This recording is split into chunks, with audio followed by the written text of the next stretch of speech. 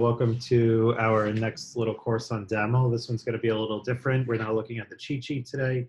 Instead, we're going to be looking at a online version of DAML called Katacoda. It's not really DAML itself. It's an online environment where you can execute and run a bunch of code. So in Katacoda, we have a lot of different scenarios where you can try out different parts and aspects of DAML without having to install it yourself. And also, it's essentially you get a getting started guide or a how-to, and everything's nice and clickable and very much just shows you the process of doing these certain tasks with DAML. So today I'm actually going to be showing how to build, deploy, and run a DAML application on Fabric. So what we're going to be doing are 5 different things, and it'll take about 15 to 20 minutes. Number 1, we're going to be setting up our DAML app. In this case, it's going to be a project called Create DAML App, which is a project that comes from our Getting Started guide, and is also usable as a base for most user-facing applications you would make in DAML. Then we're going to be building and creating a local Fabric ledger using a daml-on-fabric project, and what that's going to give us is the ability to, after we install Fabric, actually go ahead and have our DAML runtime talk to Fabric. And then we're going to be deploying our Create DAML app code that we've compiled to the Fabric ledger. And so it'll actually go to the DAML runtime, and the DAML runtime will then be able to talk to the Fabric ledger itself.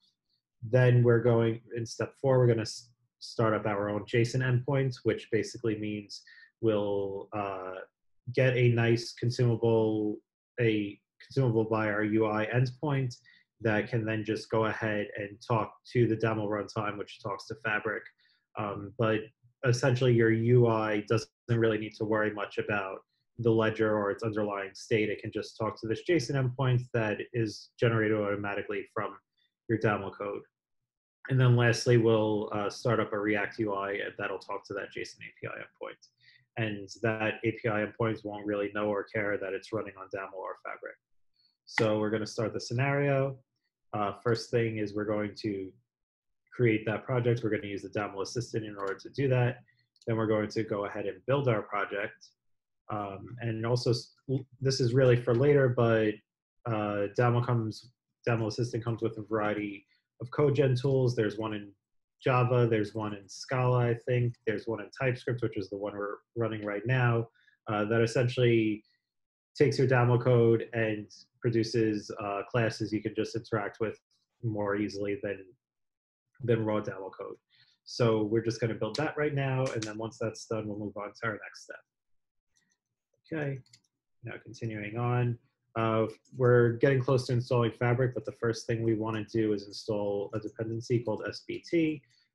For this, you could actually use a project called SDKman, which is a manager for a variety of SDKs. It does Java, Scala, and everything else really under the sun. And it just makes your life a lot easier. So now that we've done that, we're going to start installing Fabric. This is actually going to take a few minutes because we have to download a lot of Fabric binaries, but we want to actually show, exactly how long this takes, which when we say it takes 15 to 20 minutes to go ahead and deploy a DAML application, we actually do mean that. None of this is pre-cached. This is all happening live. And so, of course, while you're waiting for that, if you wanted to know anything else about DAML, we have our forum, for example. So here I suggest that you either do a few minutes of meditation or browse the Q&A forum, just so you can, if you start to get interested in DAML, you can familiarize yourself with it a bit more. And there's quite a lot of questions and answers here. Everybody's really helpful. We have a lot of DA employees who are answering questions, and we also have some non-DA members who are just enthusiastic about DAML, both asking and answering questions. And yeah, so here it is still downloading just a little bit. We'll probably fast forward slightly through this, but it takes about 5 minutes total.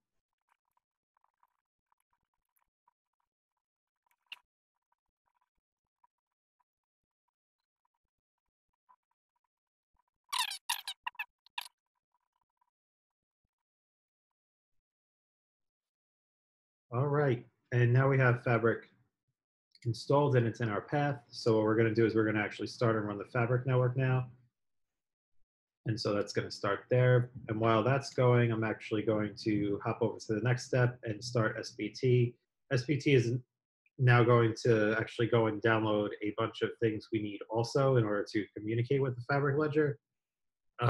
As with Fabric and SBT, this is something that you just have to really run once, and then it's going to be fast from then on out. But the first time, we have to install a lot of dependencies. So those will get downloaded.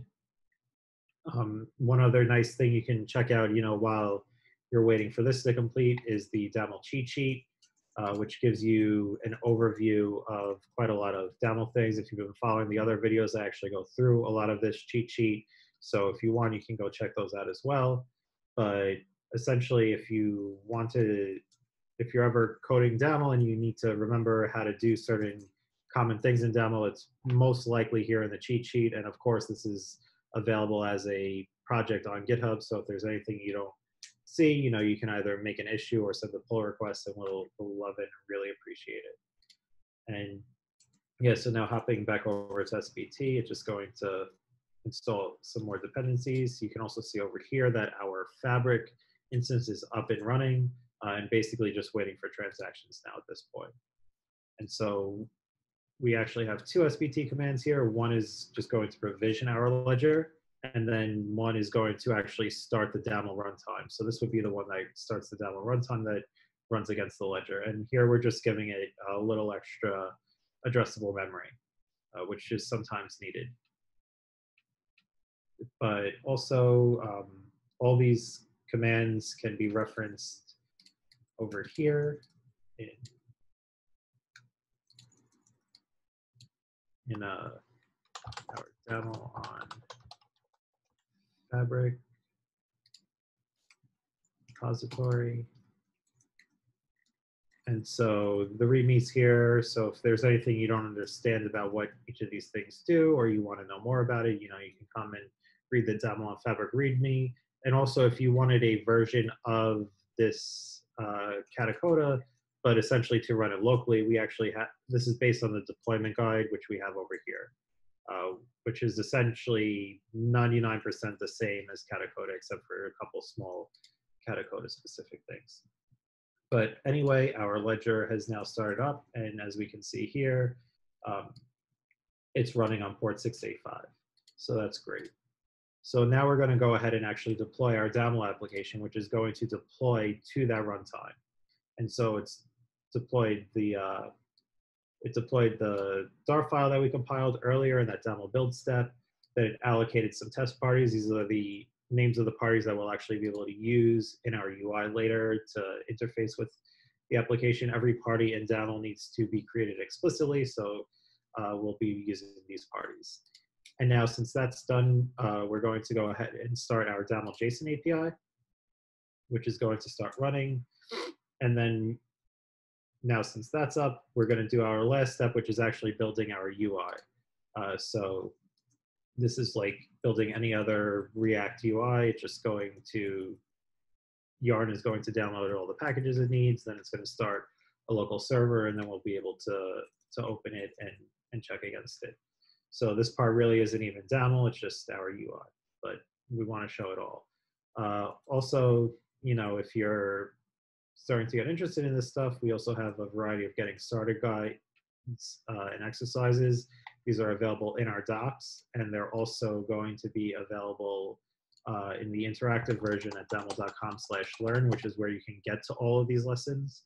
I actually probably should have mentioned that earlier. The one I'm showing you right now is one where I'm still just developing, but it's pretty much ready to go. So that should be live here soon, where you can go ahead and you'll have a box over here where you can build, deploy on Fabric. But if you wanted to run through the Getting Started guide, you could start that one. If you wanted to learn how to test models with DAML, you could go there, or upgrade DAML applications. Quite a lot of things are here, and we're constantly adding to this too. So this page will improve too. It's a little Spartan at the moment, but daml.com/learn has all these different guides that you can go through. We also have a sandbox mode in DAML. So if you're not aware, you actually don't need to run Fabric or anything to get started with DAML. You can just use the DAML sandbox, which runs a local SQL server for you and automatically just handles everything. So that's really great when you're just developing your application. And then the nice thing about DAML too is you develop in that sandbox, and the code that ran in your sandbox runs 100% perfectly on top of Fabric and on top of every other ledger that DAML supports or will support in the future. So that gives you the ability to write your code once and then move it between all these different distributed backends or even regular SQL backends that you don't need to worry about the underlying ledger really that much, except for when you want certain properties of the ledger, but your code and your business logic itself really doesn't have to change.